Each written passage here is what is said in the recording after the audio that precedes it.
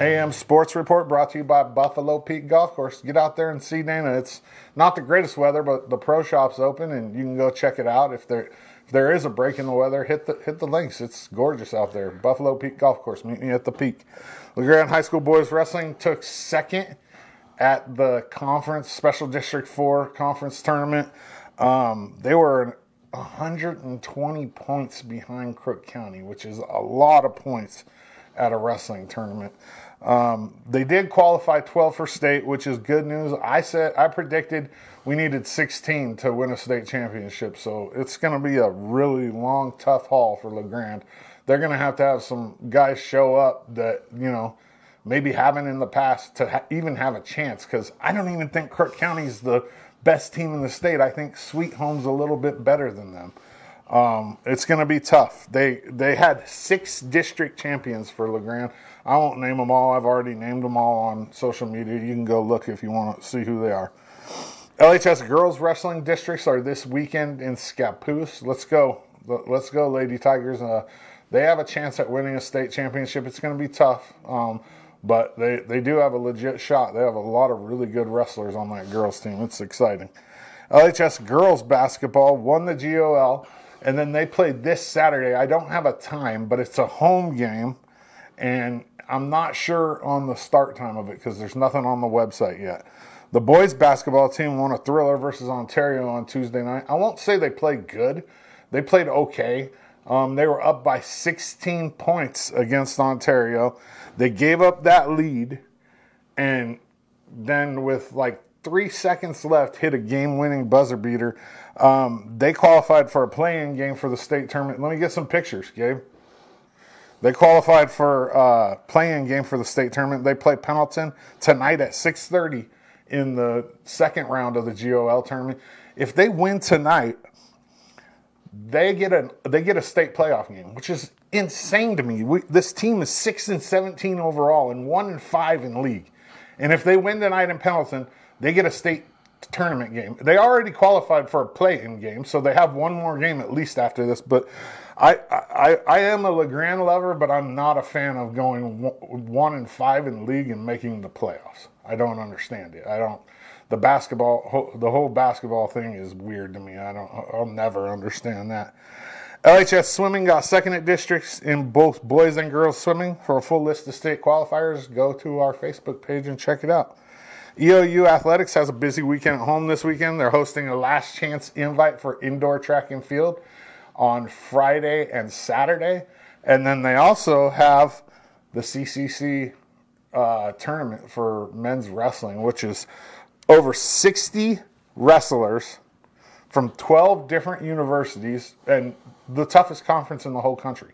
I mean, the CCC has 6 teams ranked nationally, and if you want to watch good wrestling, go to that tournament this weekend. It's tomorrow and Saturday. The finals are at 5 on Saturday. So get up there and support the Mountie wrestling team. They're good. They're exciting. I think they're right around 19th or 20th in the country right now, and they have a guy that's ranked number 1 and a couple of guys in the top 10, and you should see some really good wrestling this weekend. Both men's and women's hoops for EOU take the Washington trip this weekend. They'll play Northwest on Friday night, and then the Gooey Ducks of Evergreen State on Saturday night. The games are super important for the men's team. They're sitting at 6th right now, and the goal for Coach Kemp is to get into that number 5 spot so we can get Corbin in the first round of the tournament. And you got to win out from here for them. They're going to make the CCC tournament. It's just a matter of where they end up placing for now. The women's lacrosse team heads to Spokane to take on Whitworth for their first game of the year. That'll be at noon on Sunday. EOU softball has a double dip in Ellensburg versus Central Washington. Those games are start at noon and 2 on Sunday. And then finally, EOU baseball goes to Monmouth to take on the Wolves and LeGrand's own Devin Bell. Devin Bell pitches for Western Oregon University, and we'll probably see him on the bump sometime this weekend. Those games start at 11 o'clock on Sunday. I sat down with EOU Baseball's Alex Farnsworth and Joey Fridas yesterday on the sports show. Here's a little bit of that. For you personally, What's your goals this year? Like, what do you want to accomplish? I mean, I just want to win. We want to go out there. We want to compete every weekend. It's been tough the last couple of years, and as everyone knows. Oh, I know. Yeah. And so it's like we just want to go out there and compete. We want to go out there and every weekend have a chance to win. And so it's good to see the change this year where we can go out and every weekend we know we're just as good, if not better, than the team across the field, and go out there and just compete every pitch. I'm a senior in high school.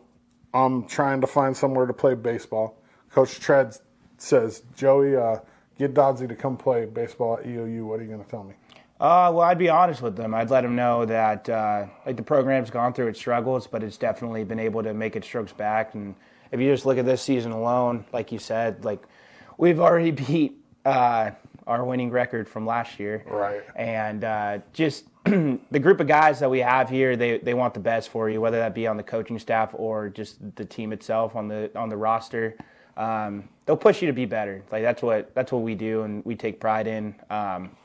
We want the best for every single person. Like, yeah, we might not have the best facilities, but we make it work. And like Coach Hara, what he's been able to do on the offensive side this year, he's our new assistant coach. Yeah, and the hitting coach. Yeah, he loves the game of baseball, and same with Tread. Those two guys, they'll really just break down.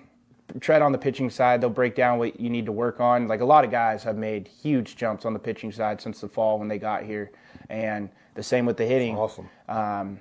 It's just they really want to see what you do well, and they put you in the best situation that you have the best possibility of succeeding in. And I mean, they do that just by all the data they take, by all like the Rapsodo and the hit tracks, and they take their time. They're diligent about what they do. And, yeah, if you want to become a Mountaineer, it's a great place. And the program's obviously, like, it's going in the right direction. And I love it. I think it'd be cool to start that new culture, especially right now. Like, we're turning the new page, and we don't even want to think about the last year or the 2 years prior to that. Like, this is a new EOU baseball, and we want to keep it that way. Well, in baseball, you have to have short-term memory. Exactly. You know that.